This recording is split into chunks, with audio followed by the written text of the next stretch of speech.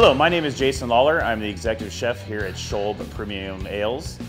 We have a location here on 4th Street on Retro Row in Long Beach. We are a gastropub, which means that we do a little more upscale food in a casual environment, and we are constantly changing our menu to go along with the seasons, as well as to try to be as much farm to table as possible.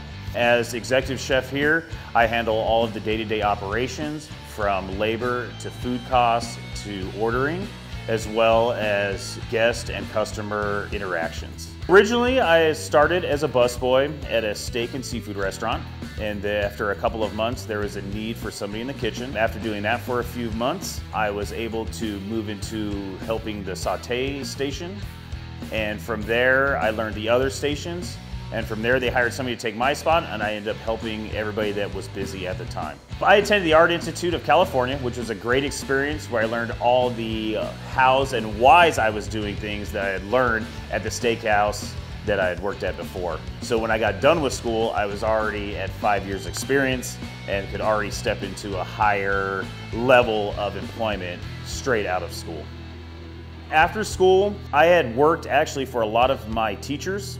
So I was working at a lot of their restaurants. I had moved on to working at Disney, also working at a Texas barbecue restaurant, which was great, but learning new experiences and starting from the bottom to the top, knowing grill cooking, sauté, frying. There's only 7 different ways of cooking, and if you know those ways, you can cook anything you would like.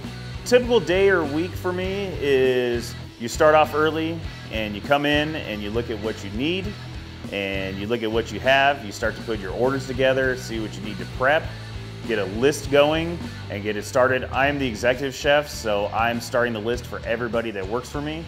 So you just start going through and making lists of things you need to order, or things you need to prep, or things you need to get done, and then you go from there and start knocking out those things. The advice that I would give to somebody coming into this industry is definitely love cooking, love serving people good food. That's the main thing.